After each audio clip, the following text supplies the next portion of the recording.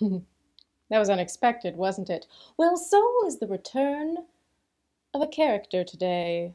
Unexpected to all of the LBD audience, because even those familiar with Pride and Prejudice could not have foreseen this because it is a deviation from the novel. The extended version of this episode is available at patreon.com/Ashley Clements, which is, by the way, my name, Ashley Clements. Jade, and this is the Look Back Diary. That is right. Jessica is such a dedicated actor friend that she's joining us from her vacation in Hawaii. So there's a slight delay, but we are just so thrilled that you're here. I'm genuinely so touched that you're giving us some of your vacation time. So thank you. Anything for Lizzie. You also texted me that, and I was like, oh, my friend Jessica. And then I was like, that also works in Caroline voice, where it's not quite I know. genuine. There is a genuine feeling that if you can't support friends and artists and creators in like ways, and it's like, what's the point? What's the point of this? Well, I enjoy supporting you as well. Just saw Jessica on stage. She's fantastic.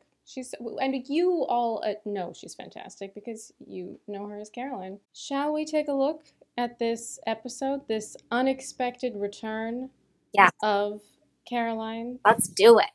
Another day, another awkward dinner at DeBerg's. With everything going on with the Darcy drama, I'd almost forgotten how much I don't look forward to those things. But you know what really gets me about the sweater is on the door for visual interest, so that it's not just a yellow door. I do remember that. That's hilarious. It does work. Why was Caroline there? If I got an explanation from her about, well, everything, I didn't. While I was busy dodging Catherine DeBerg's unsolicited life advice. Well, we made you a little bit of a stand-in for Anne DeBerg because we made Anne DeBerg a wheezing dog, but so you're Catherine's new favorite in order to compare Lizzie and also to have someone that she would prefer Darcy to be with. That. Oh, sorry. Bad time. She's here. No, wait. Come back here. Hi, Caroline. How long had this been at that point? This is episode 68, so 6-7 months. But we hadn't seen you since, I don't know, it's been like 3 months or something? Since you were on? What are you doing here? Nice. It's not a new dress, by the way. I wore this exact outfit at VidCon. As I recall, this is a bridesmaid dress that you're wearing. Silly. Yes. I don't remember it. I definitely do not own that dress anymore, that's for sure. Have you seen my videos? Well, likewise. No, I've been so busy. So you haven't seen any of my videos since you left for Los Angeles? Been super swamped. You know how it is, the move and all. Yeah, about that. Did we do something? I said to you when you were on earlier that there were a lot of times when your writing just, I looked at it and went, I don't know how you make that dialogue work, and then you somehow made it work. And I feel like this is a prime example of that, because there are a lot of lines, actually for both of us in this episode, where I'm like, what? Really? That's what we're saying? It's just, it's a little clunkier than some of our others. But you sell it. You sell it, and I'm honestly, I don't critique my acting on this, but I'm a little one note. Like, I'm suspicious throughout. It could be more discovery. Wait, have they always had closed captioning? I turned them on because we're talking over the episode, so. Oh, I was gonna say. But they got added later in the process because no, we didn't have them when the show was going up in real time, I don't think. Not at first anyway. But accessibility is important. These are your videos. You're doing such a great job with like, I don't know. I'm not suspicious.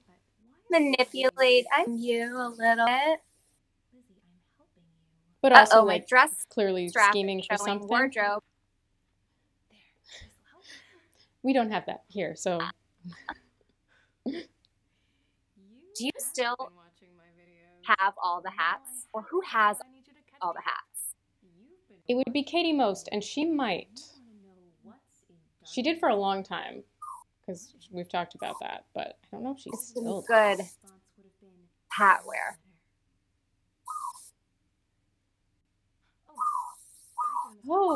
Oh, that's so funny because it's lining up with whatever bird is in Hawaii. I hear a bird. I have to go. Bye. I'm a terrible. All of a sudden, I mean, what's crazy about that is like the first time anyone calls you out about anything, you're like, I have to go. I'm trying to think if I've ever actually literally used that tactic in my in real life. I think you're smoother than that in real life. While I have you, I did want to ask you what it was like for you to return to the show, because this is a deviation from the novel. Caroline does not show up at Rosings, which is our equivalent, or our equivalent is Collins and Collins. And at this time, you are in London with Jane, and in our version, Los Angeles with Jane, which we reference here, but these two don't run into each other. The nature of the public vlogs changed the fact that Caroline even knows that some kind of letter exists. And it makes sense that she would be interested in it, but it is a big departure. I sort of feel like I remember a vibe on set of you being like, wow, I didn't know I was coming back. This is fun. Totally did not know. No, I think when we said goodbye to you at the end of Netherfield, we didn't know like if or when we would see you again. Yeah, no, it was a surprise, a very welcome surprise, but a surprise to be back. Let's take a look at the comments and see what the audience thought of your unexpected return. Fun fact, the Empress of Japan at the time this video took place was in her late 70s and had been wearing her hair the same way for decades, just further proof that Caroline is lying her face off. That's actually really funny because that's not something that we ever would have like really thought about. But yeah, if you're like, I do the Empress of Japan's hair, and it's actually never changed. Lee Nix thinks that moment when Lizzie says the words, what letter, were spine-chilling. Nice tone there. Thank you. Arouge Mahmood says, Lizzie, you've been watching my videos, and you want to know what's in Darcy's letter? Caroline, no, I don't. Lizzie, I believe an appropriate answer would have been, what letter? Me. Oh, shit! It's about to go down! Yeah. They do like that line. They do enjoy letting you get caught, which just means that you've made it a very good villain. Yeah. Rebecca says, all I can think while rewatching this is I hope Caroline saw episode 98 and had every freaking word, moment, and look emblazoned in her memory forever.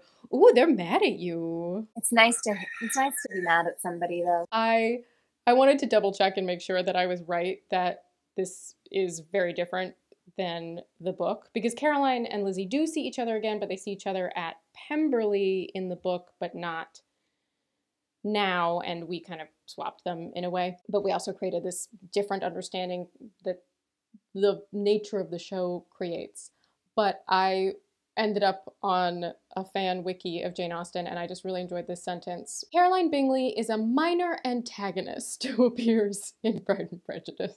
I think I have read a similar thing too. Well, you were certainly more than a minor antagonist in ours, in part because we end up conflating your role with a few others, and that will continue, although we at this point did not know that that was going to happen. But then I was trying to think, who are the major antagonists? And I realized that they are Pride and Prejudice.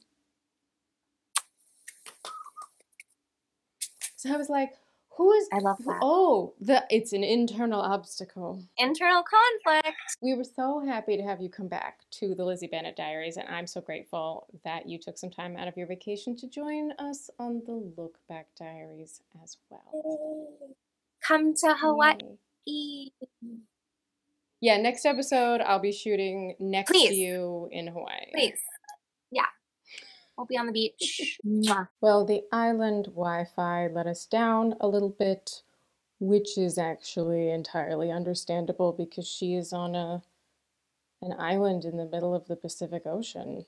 right now. Isn't it so nice that she joined us? But this is our second major deviation from the plot of Pride and Prejudice in 2 episodes. And it's one that I think probably developed really organically in the writer's room. If you think about it, well, we can't have Lizzie share the letter because the whole Lydia plot wouldn't happen. It also seems out of character that she would air the dirty laundry like that, especially as she's on this learning journey. But okay, now everyone who watches these videos knows that there is a letter and there's something in them that is a secret.